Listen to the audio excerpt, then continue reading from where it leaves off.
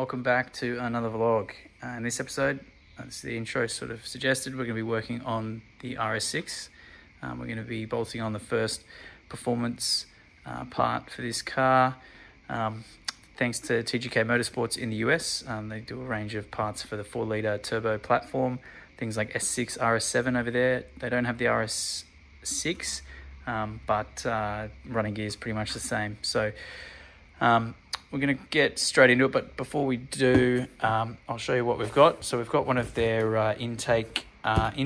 Comes with this nice sort of cast aluminium piece, single inlet intake to the dual inlets into the turbo. Comes with a nice big silicone hose and a massive, I think it's like an 8-inch filter on this thing as well, just to make sure it gets all the air. We're not expecting any gains performance-wise, but this thing sounds unreal. So we're going to do some before and after clips as well. Don't know how well it's going to come across in video, but we'll do our best to get the sound. Thanks to Tyler from TGK, he's put up a really in-depth instructional video. I think he managed to do the video, or the video is about 20-something minutes long. I'm hoping that's sort of indicating about how long it's going to take. But these things, I mean, under the engine cover, I'll get that off, but these things are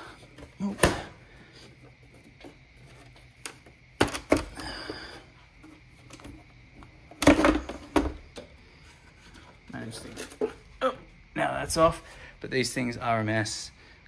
Bolts for everything, clamps, hoses, you name it. And for this install, we basically need to remove the airbox, the intakes, the inlets, and to get to those bolts underneath or here, we've got to take these silicone couplers off, as well as removing the throttle bodies as well. So it's a bit of an in-depth process. We're going to start by basically disassembling this part here, and then we'll move on to the rest of it. I might put you up on a time lapse for some of this and come back with the highlights, but man, these engines are ugly underneath the covers.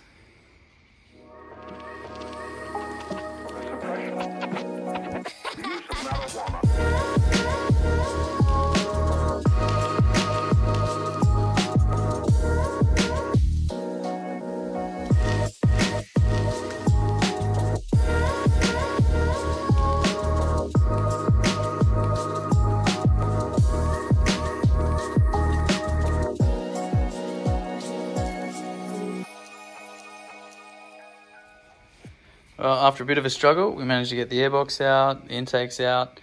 Had a little help from these two. It was a bit of a struggle to get the intake inlets out, and I had to undo a few random hoses. Side note, how small are these bloody turbos? Tiny. Next step, we're going to fit the new intake. It's a bit finicky.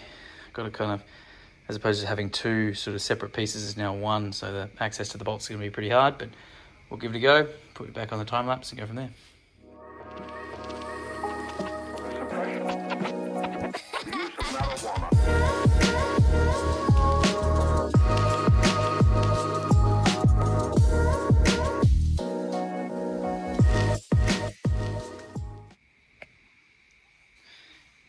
Intakes installed. 4 bolts, 3 pretty easy. The 4th one down the bottom left underneath the intake was pretty challenging, but we made it.